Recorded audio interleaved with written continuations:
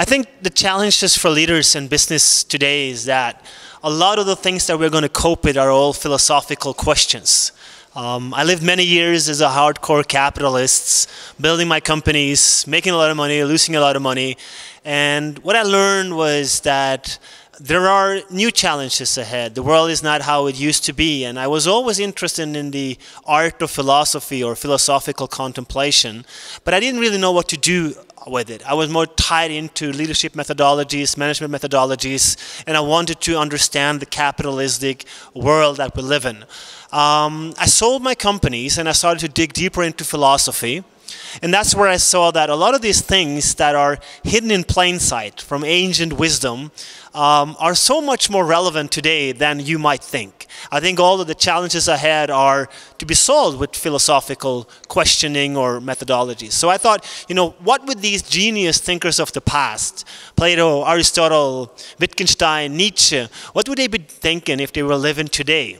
So I decided to rescue these secrets and try to project them onto the 21st century. I've always been interested in technology, and I always want to understand what is the science and technology of tomorrow. So if I pair those two and project them onto today, then I have, for me, a world view on how things are going.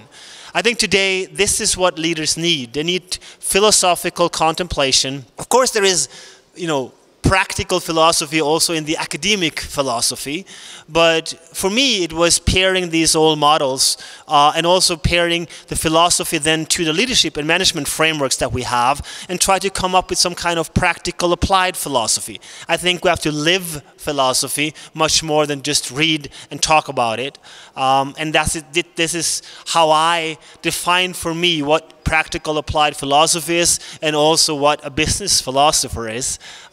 Starting this journey, and it very much feel as a beginning still, how to pair business and the world of philosophy.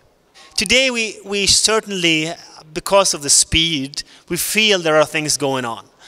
In the Western world or in the, I would say, the luckier part of the world, we are enjoying our Chardonnay and canapes and talking about, you know, the crisis. I think we are confronted with two existential challenges that we have to figure out how to solve or cope with within the next 10 years. And this is a very short time period. We feel it. We feel that there is an ecological breakdown, a collapse, if you like. It's falling apart, and we have to figure out how to cope with that. And the other part, the existential challenge, is how do we cope with exponential technologies? How do we want to live with these technologies that we create? Just because we can does not mean we should. So change is on the table for every single one of us every single day. So we need to change. We need to be a part of the change, and we all need to become leaders of change. So it's not about one or two or someone. It's about all of us doing a little bit to create a world, to improvise a world that we want to live in. And for that, we need a conscious revolution. We need to have awareness of what we are doing. Yeah, leading a successful company and adapting new skills of the future, I think we also find a lot of these in the core of philosophy. I think we need to learn how to question everything. 10 years from now, we will not be looking for software engineers like we do today, but also for, you know, philosophers that understand the political structures or the business world in general, that can come in and challenge and question everything.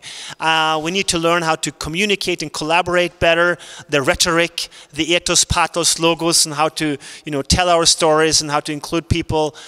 We need to be more creative, and when I say so, we need to explore topics where we can experience stuff, not just consume information or try to learn stuff, but to really experience it. And the new skills that leaders need are obviously very simple. How to work with human beings. How do we cope with people?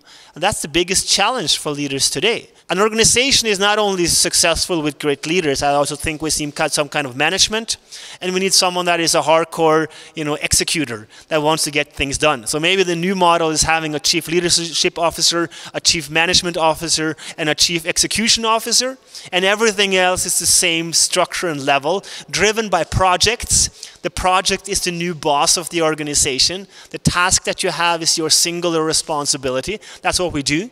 And I think this is the organization form that we will see in the gig economy, where we have microtransactions and things change. But obviously, we need to learn how to adapt new environments or new changes, how to cope with this speed, and also to expect the unexpected. And I think ethics is a big part of it. Having ethical organizations is on the agenda today. We see a lot of great websites on sustainability and stuff like that. It's time to start to feel it. And if the board and the leaders of today feel it, the organization will adapt it, because people will only tap into it, not because of what the leaders say or do, but how the leader make an individual or a human being feel. And that is the essential part of being a leader. You tap into and you guide and you show them how to do it, but you also make them feel something, that they want to be a part of a journey. They want to be a part of your story, and they want to join you, and they want to go through the change, whether it's good or bad, but you stick together and then you move on.